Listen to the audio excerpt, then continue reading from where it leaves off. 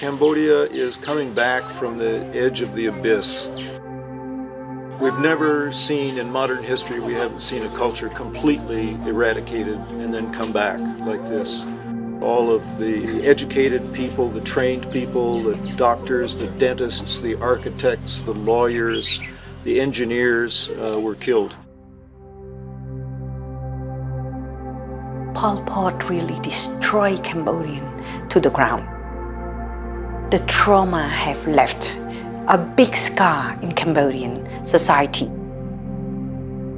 Cambodia in the early 1970s figured very prominently in US politics, although we forget about that.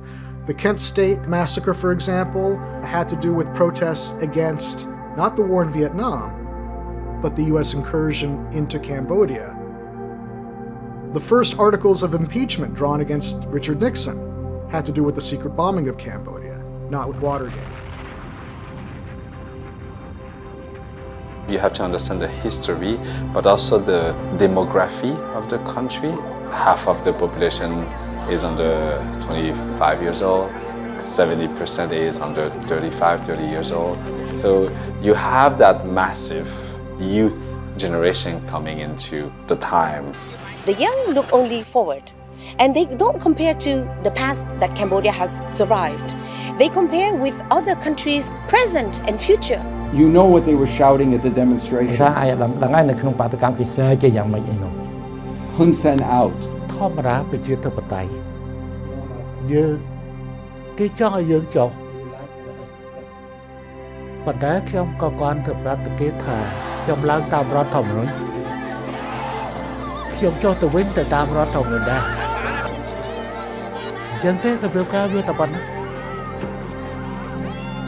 I think in Cambodia, you may have a future that would be much different from the past, and one that very few people have imagined.